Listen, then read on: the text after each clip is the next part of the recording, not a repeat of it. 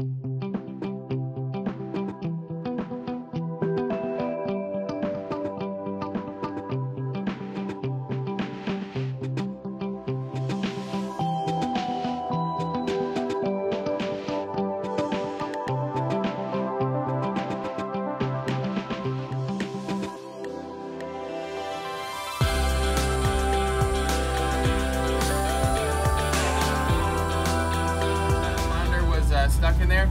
Sadly, the crabs had already started eating him, so he just got to stay in there as bait. He was not originally bait for the pot. He just made the mistake of going into a pot full of crabs. All right, now it's safe for everybody to stand up. This is one of our Dungeness crab pots. I'll explain just briefly how this thing works. So you've got the bait. Normally the bait is inside of that bait bag, but in this case the bait was a wild flounder that wandered in. The bait inside of the bait bag has actually all been eaten already.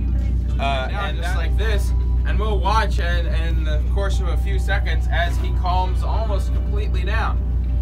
This is inducing a state of tonic immobility. This is actually preventing him from moving his limbs. The water inside of his exoskeleton doesn't connect to his neurons in the right way, and it actually inhibits the movement of his limbs. This triangular shape right there on the bottom of him, this is what a male's looks like. This is called the abdominal curtain.